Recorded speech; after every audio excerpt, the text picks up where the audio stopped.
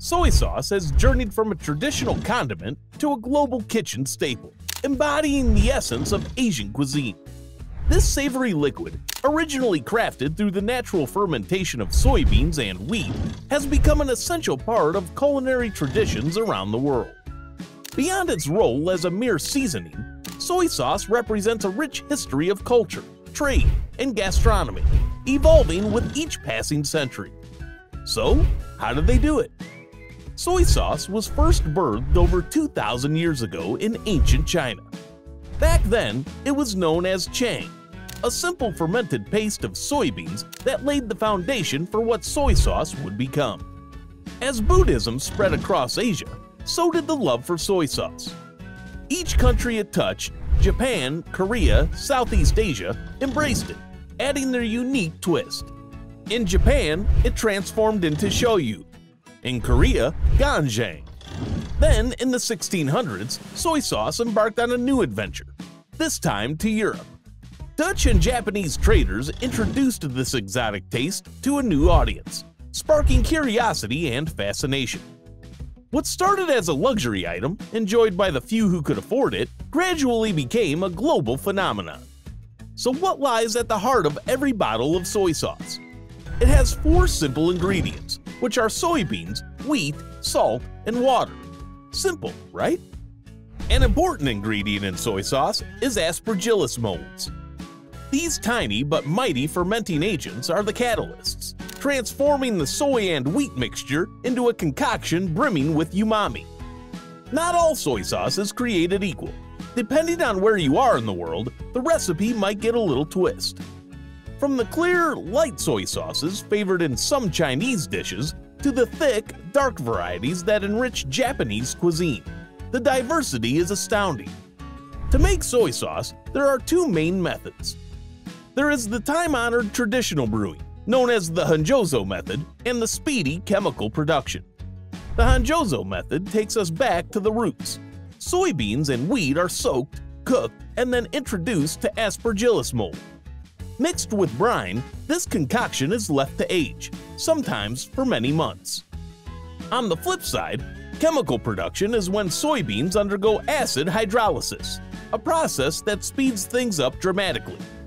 Within days, soy sauce emerges. But this method isn't without its debates. While it offers efficiency and cost-effectiveness, some argue it lacks the depth of the flavor found in traditional brewed soy sauce. Plus, there are concerns about health implications due to the artificial additives. Whichever method is used, once the magical transformation of simple ingredients into soy sauce is complete, what comes next is just as crucial: getting this liquid gold ready for its journey to your table. In sparkling clean factories, the soy sauce is bottled with the utmost attention to hygiene and quality. Before these bottles make their grand exit, they undergo a strict quality inspection. Experts test every batch to ensure that only the best soy sauce earns the label. Then, with the help of modern logistics, this ancient sauce travels across continents and oceans, finding its way into supermarkets, restaurants, and kitchens worldwide. Each bottle carries with it centuries of tradition, ready to add depth and umami to dishes far from its origins. It's a meticulous process, ensuring that when you open a bottle of soy sauce, what you're getting is not just an ingredient, but a splash of history and craftsmanship. Did you know that the word soy is a nod to its Japanese name, shoyu? It's a small word with a big history, linking us directly to soy sauce's cultural roots.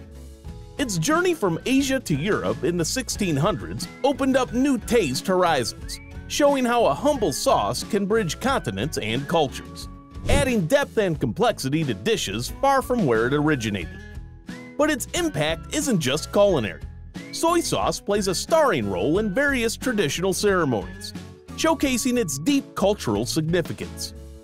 From adding it to the first foods of a baby to using it in wedding dishes, soy sauce goes beyond the kitchen. And let's talk about health.